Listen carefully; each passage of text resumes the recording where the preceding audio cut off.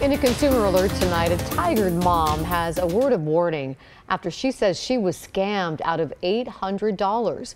Karen Davidson wanted to buy tickets to the Blazers-Lakers game last month as a surprise for her kids. One of them loves LeBron, and it would have been the first time the whole family got to go to a game. She found a seller on Craigslist. After paying him and going back and forth over text messages, the family showed up at the Moda Center on game day after being told the tickets would come in their email. They never did. I'm trying not to get really mad and get, I'm hoping he really needed that money for food or something. Probably not. He's probably just having fun with people because it really wrecked a lot of things for us. Oh, it's so maddening. Karen says she's bought Blazers tickets before on Craigslist, never had a problem.